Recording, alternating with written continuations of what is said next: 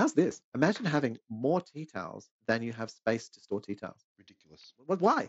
Well, that's just... How many could you possibly use?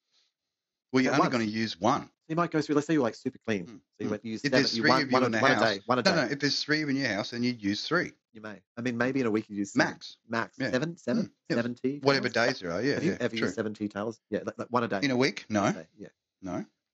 So hands and drying hands. I'm the one who actually recycles the tea towel. Otherwise, it'd be covered in fungus hanging off the fucking... Hanging. Yeah. It would be just covered in fungus if I didn't recycle the tea towels. But we need to learn through mistakes. So because we're stupid. The art form is artificial stupidity. So you need to let the other people realize that it turns into fungus. And then you keep a secret tea towel off to the side, which is what you use. And you just watch the fucking entertainment unfold. You know what I mean? Oh, of course. Until I knew a group of boys that wouldn't wash their towels. But you let it. So they used the same towel over and over and over again until pretty much they were getting impetigo on their skin by the bacteria off the towels that were always continuously wet. Wrong. Yeah. And that's exactly right. And then they're saying, oh, why are we getting all these fucking scabs and sores all over us? Well, how often do you wash your towels? And they went, we don't. We just hang it back up again and it dries out. And I said, well, there's your problem.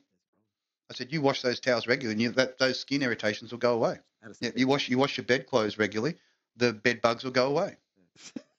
It's that simple, Si. Oh, it is.